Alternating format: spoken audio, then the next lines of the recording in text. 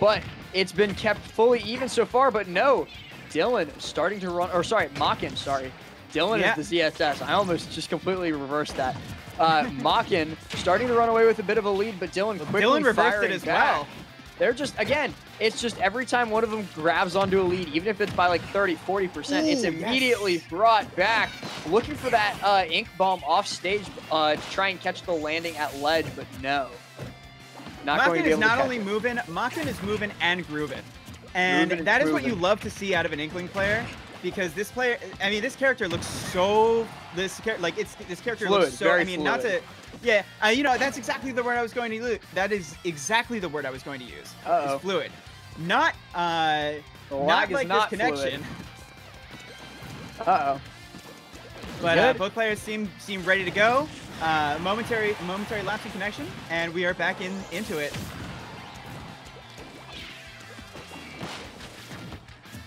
And now we're seeing just how slippery both of these players can be, like getting into and out of engagements. But ZSS, you might argue, ZSS has the more committal moveset here, especially when it comes to the grab and the side B.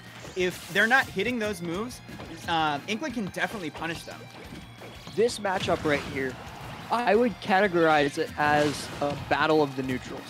Because neither of these characters, both of these characters are pretty combo heavy, but their combos are very easy to drop and also very easy to get out of. That was falling out of that up smash, just saved Makken's first stock right there. Yep. But it's a battle of the neutrals because whoever gets started first is going to keep going, and whoever gets out first is going to stay out. It's just going to be whoever can get, but getting caught by the very, very tip of that ink bomb right there. Now, the one thing you do want to watch out here for is Rage ZSS. I mean, this has been a terror for, you know, countless years, and comes into play there, finding that back air.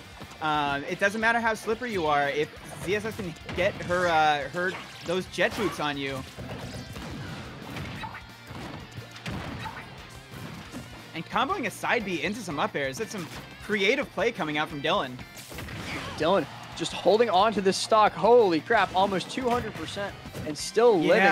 Making really good use of this rage right here to do as much damage as humanly possible. And the footstool dare? Yeah. Who does that? And we were, I mean, I think I remember saying this last time with watching Makken's gameplay, this is where it can get really, really frustrating as Inkling, is when you're sitting at, you know, 80, they started their opponent's second stock already at 75%. And against a character like ZSS, that's really, really, like, that's a lot of damage. ZSS can easily kill you up at 75%. It just makes the margin of error so small here. Might have been going for a footstool. You never know. Dylan can be a trickster. Getting that up B off of that whiffed grab from Makken though. Dylan up a full stock, looking for as much extra credit, maybe even the entire game as possible right here. But I mean, one thing that I saw a ton of from Makken in Breakpoint #1 was roller reads. Now, a character that stays as air, like a character that plays in the air as much as ZSS probably isn't going to give those roller reads away for free, but that is really like, okay, there's one. And I love the extra damage. I love the extra damage from the splatter shot. And now look at the percents. This is this is so much more of a winnable game now. And I was like, just as I was saying, how much of an X factor that is in this matchup, Makken finds the roller read, and now, you know, this is a much, much scarier game for Dylan. Oh, big damage, and that's a lot of ink on Dylan as well. That's going to be racking up percent really quick with all that ink on there. That back air hits like a truck. Oh, that's huge, but no punish. No punish on, no punish on the whiffed up B. That's going to be big. If Makken had managed to get something off of that, could have been the game. What a read. But, yeah, the tech chase F smash is going to take it right there. And I wonder, we might end up having to get our boy RJ in here for a test. I'm not sure, but we'll see. Saw quite a few stutters in there, so the players might request a quick little lag test. Yep.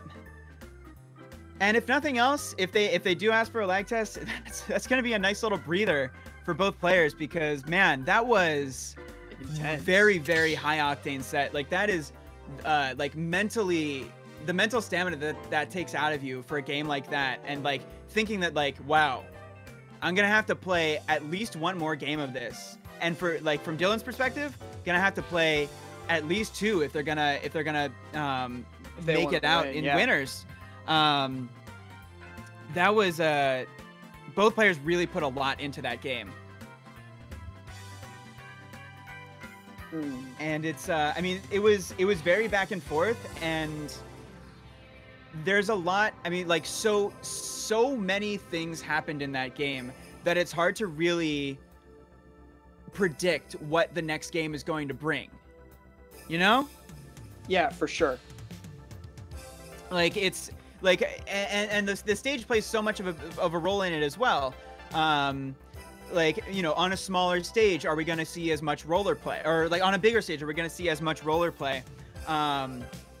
Like what are, like, our platform is going to come into it? You have to figure that Makken probably doesn't want triplats, but Inkling probably likes triplats too. It's a question of like, do I think that I'm going to benefit from this as much as my opponent's character will?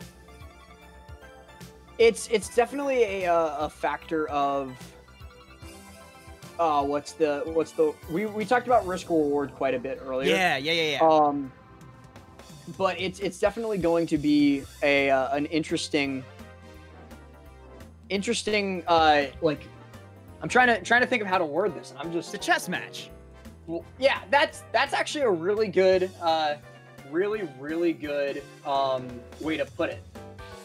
It's just kind of a back and forth, and whoever holds on to the lead for longer is going to be in the better position. It's just, that's how Smash works. That's how every game works. But I mean, we didn't really have much of a chess match ending in the first game because it was like the second stock, or like that first game, that was Makken really struggling to put the first stock of Dylan away. But then you're seeing like both sides of the double-edged sword that is Inkling, which is like, if they're not finding the roller reads, if they're not finding the forward smash reads, if they don't have ink on their opponent, man, this character looks like they're struggling. Like, they can do damage, but you can't, like, that's, if all you can do is get the ball to the 95-yard line, then you're not going to get those wins. But the end of that match, we saw 2 critical reads from Makken there. We saw the roller read, and we saw the forward smash read at the ledge, and those were 2 super low % kills.